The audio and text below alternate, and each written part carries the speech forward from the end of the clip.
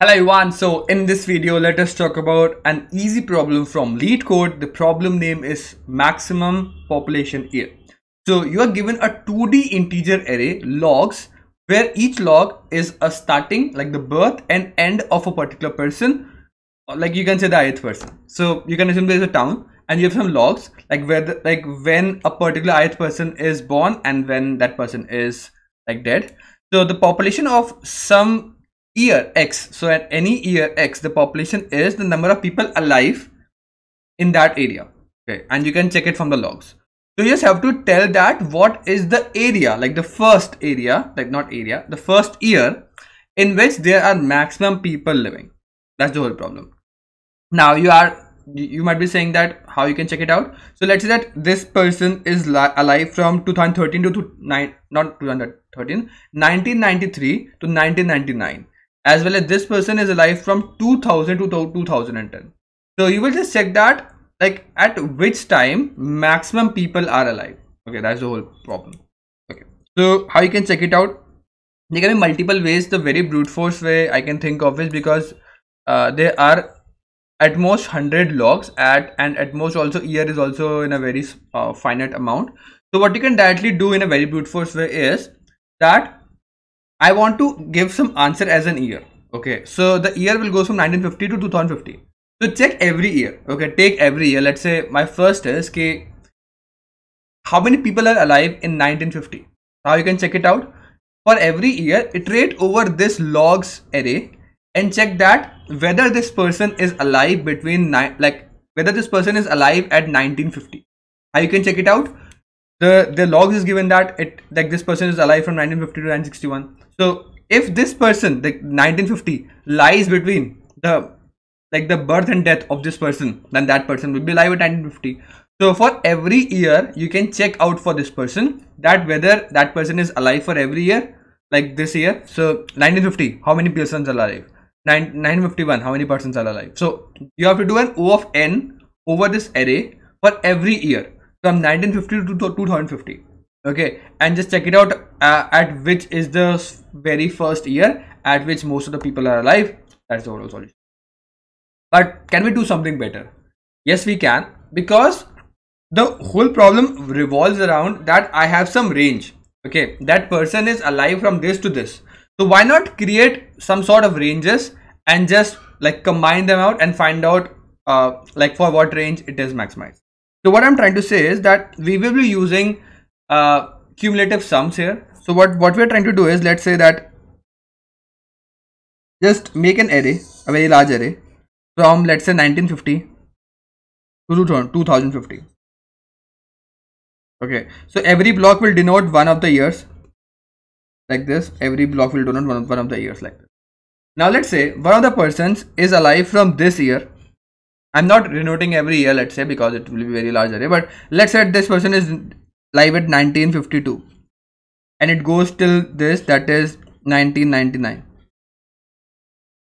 So this is the segment this person is alive. Maybe some other person is alive from this part to this part, some other person is alive from this part to this part, and so on. So there are different segments. Okay, every person will be alive on this number line of years. Now what you can do is, like whenever this person is alive from this part to this part, you can update every year by 1. So you can initialize everything to 0. Like every year there is no person alive at this particular point. Now this person will be alive from this to this year. So for every year you understand that there will be one incremented, because that person will be alive from this to this segment. So instead of incremented 1 every time, it will be again making it O of n. You can just do that. I will do in a very later stage, but I will mark that this person will be alive from this part. So mark this block as 1 and this person will be die at this point, let's say. So it mark it at -1. It is a very standard type of approach. And what we do is that we will start the marking at which the segment starts to be 1. And if you want to fill all the values between this segment, okay, with a singular value, I'll just mark the very start with the plus value and the very end with the minus value of the same number. So it is 1, so -1. If it is 2, then 2 and -2. So what we're trying to do is that I want to update this whole segment with 1, but I will not be doing it currently, because if I do currently for every range, it will be O of n into O of n, so O of n square. but I will not be doing that. What I'll do is I'll just update this O of 1, like 1 at the very beginning and 1 at the very end. Now I will do this for every person. Like this person will be like alive from this area to this area, the other person will alive from this area to this area, so -1, or maybe this one to this -1. So I will be now filling out the whole array with 1s and -1s.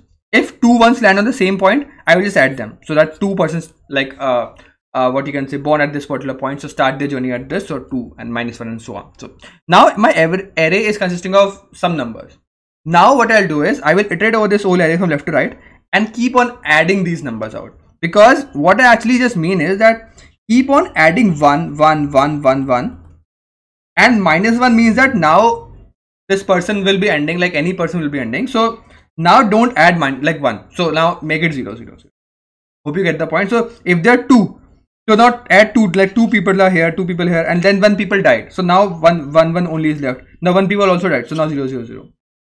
So this defines out how many people are live, and we will only do one O of n operation from left to right, in which I will be updating out how many people are alive at that particular point in that segment, and in the end we just maximize that. So it will be done in O of n only by just iterating over this whole like years array, instead of like doing it for every year and just checking out O of n.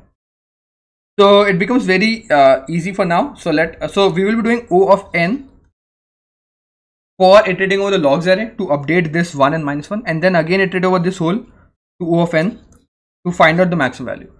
In the initial case, it was nested O of n into O of n. Now it is only O of n. So it is a very great time complexity optimization. So what we're trying to do is in this code is that we have created out a population array, okay, of 3000, because the array goes from, let's say, 1950 to 2050. So I will create a very large array of till 3000. Okay, just taking some buffer values as well. Now iterate over this logs array, and wherever the first value, whenever that person borns out, that is I of 0, increment that value by 1, and whenever that person dies, decrement that value by 1. So we have this now, like for every person, those logs, I have set those values in this population array. Okay, now I want to maximize it. So this is maximum and the year at which they found the maximum. So I will store this in here. So I will start from 1950s till 2050. I will just, so what we are trying to do is we are trying to do a prefix sum. We are trying to try to form a cumulative sum, you can say. Okay, so pop of I, the current I is the I minus 1 value, because we are like whatever is the previous person, we just take this and add it to the current value. So what we are trying to do is here is that we are trying to find out what is the current person living in this particular year. Okay, and just maximizing this value. If we find out one more maximum value, we'll just update the year and maximize the population. And that is how we can just get it out and then like return the year. So it is now becomes very simple. It is now becoming O of n approach only instead of just doing an O of n square approach. That's the overall, and the space complexity also. So this is like the space storing out a constant amount of vector for that. So if you're just assuming it for like varying length of vector for different sizes, so it will be O of n, but I have created it a constant, so it will be O of n as well, but I can say it O of 1 also because we have created a constant size vector. So whatever you can say, so it will be an O of n, you can. So that's the overall logic and the code part, the time complexity and space complexity as well for this problem.